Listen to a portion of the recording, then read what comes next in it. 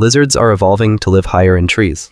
On a group of islands in Florida, a species of lizards called green anoles have gone through a dramatic change in just 15 years. Their home was invaded by brown anoles from Cuba, and life in their natural habitat became harder. The two animals had to compete for food, and the brown anoles had a nasty habit of eating the green anoles' children. So the green anoles started moving up higher in the trees, and their bodies changed. Over the last 15 years, their toe pads have become bigger, and they've grown more sticky scales on their feet. These are massive changes for such a short time, and they've allowed the green anoles to survive, perched up high in the trees. Owls are changing color. The tawny owls of Finland are changing color, and it might be because of global warming.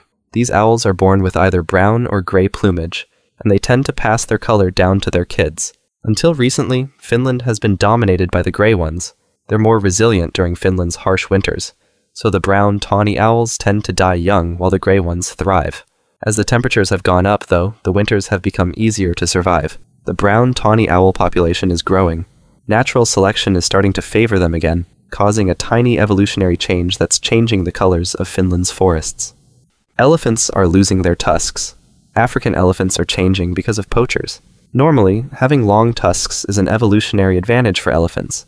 They use their tusks to scare and fight off other males and win their mates, so the elephants with big tusks tend to propagate their family lines. Poaching, however, changed that dynamic. Poachers tend to target long-tusked elephants, hoping to sell the ivory for a profit. As a result, these elephants tend to die out before they can reproduce. Without the competition, the short-tusked elephants are actually getting the girls, and they're passing their tiny tusks down to their children. Since the mid-19th century, the average tusk size of an African elephant has halved. Some elephants are born without tusks at all. In the 1930s, a tuskless elephant was incredibly rare. They made up only about 1% of all elephants. In the worst areas, though, that number has drastically changed. By 1997, 38% of elephants in Luangwa didn't have tusks. A flower grew a perch for birds. A South African flower called the rat's tail changes its look based on where it is. It's a flower with a bit of a problem. It's way down in the ground, surrounded by predators that love to kill birds. As a result, those birds tend to stay away. The flowers don't get pollinated, and the flowers die out. In some places, though, the rat's tail has evolved a little perch to invite birds in. These perches are particularly attractive to sunbirds. The perches are exactly the right size for the birds to land on and drink the nectar from the flowers.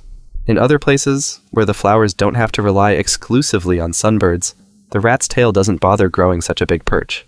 So every time we see that perch, it's a little piece of evolution in action. Coyotes, wolves, and dogs are interbreeding. When European settlers made their way through southern Ontario, they killed wolves en masse, decimating their population to build up farms. By pure chance, the settlers also sparked an evolutionary change that's given the world a new species, coy wolves. Coyotes from the prairies, emboldened by their reduced threat of competing with wolves, moved into their territory. The wolves, which were struggling to find living mates, started to mate with the coyotes and the settlers' domesticated dogs. Through the three species, the first coy wolf was born. It was bigger and stronger than its parents. Growing twice as heavy as a coyote, it had faster legs, a more muscular body, and large jaws that all worked together to make it a better hunter. Today, there are millions of coy wolves across the eastern coast of North America. Their distinct cries can be heard in the woods, starting off low like a wolf's howl before breaking into the high-pitched yelps of a coyote. Swallows are getting shorter wings. Over the roads of Nebraska, cliff swallows are going through a tiny but significant evolutionary change. The cliff swallows usually live on cliff faces. Their natural homes, though, are dangerous places during storms. Their nests and families are often washed away. So the cliff swallows have started to build their homes on highways, bridges, and overpasses that overlook busy roads. At first, it didn't work out well. The cliff swallows tended to end up as roadkill in their new homes. Thousands of the birds were found on the road, crushed by oncoming cars. Then, unexpectedly, the number of dead swallows went down. Researchers found that the birds were starting to evolve shorter wings. It's a difference of millimeters, but the smaller wings let them shoot up into the air when a car approaches. The swallows have gotten quicker, and because of that, a lot fewer of them are dying. Crustaceans in dark caves are losing their vision. Today, there are crustaceans living in caves that had tiny eyes popping out of the stumpy little stalks in their heads millions of years ago. As they settled into their homes in dark and dank caves, their eyes became useless and faded from their gene pool. Many of those crustaceans still have stumpy little eye stalks, a memento of how they once lived, but the eye stalks are useless. The crustaceans can't see anything, so the eye stalks are slowly starting to disappear. Scientists have also had the chance to track how the crustaceans' brains are changing. These creatures still have a part of their brains dedicated to vision, but that part of the brain is gradually disappearing because it's useless. In time, it's expected that the crustaceans will completely lose their eye stalks and that chunk of their brains, shedding a once vital part of their bodies that have become pointless in their new homes. Fish in the Hudson River are adapting to live with chemicals. In the Hudson River, there is a tiny species of fish called the Atlantic tomcod that only grows to be 25 centimeters. Along with a whole rich ecosystem, they thrive there for millions of years until industries started dumping chemicals into the river. In particular, chemicals called PCBs eradicated the life in the water. The fish's hearts shrank and struggled to beat, and they died agonizing deaths. The tomcod, though, adapted, and they're still thriving in the Hudson. They developed a strange genetic anomaly that keeps them alive, one seen in some tomcods around the world, but in almost every tomcod in the Hudson. The fish are missing 6 base pairs of DNA in one of their genes, and the chemicals have a hard time binding to their mutated receptors.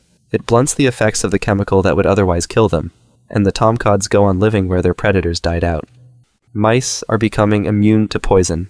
In Germany, some bakers like to take care of mice infestations by setting up traps full of a deadly poison called warfarin.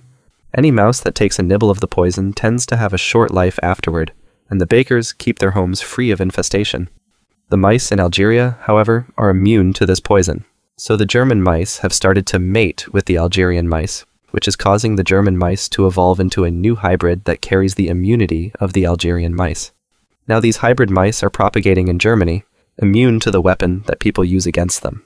The hybrid mice can nibble away at warfarin without a reaction, and they're thriving through evolution. Human pelvises are getting smaller. Even humans are changing in small and subtle ways. For one thing, our pelvises are shrinking because of modern medicine. In earlier times, if a woman's birth canal was too narrow to give birth to a child, she would die during childbirth. However, modern doctors can give those women cesarean sections and help them to live through childbirth. In keeping people alive, though, we're overcoming a bit of natural selection. These women give birth to children who share their narrow pelvises, and as a result, our pelvises are shrinking. Since the 1960s, there has been nearly a 20% increase in women with birth canals too narrow to give non-surgical births. There's reason to believe that this trend will continue, which means that a lot more women will go under the knife when their babies are born. That's all for today. Thanks for watching and see you next time.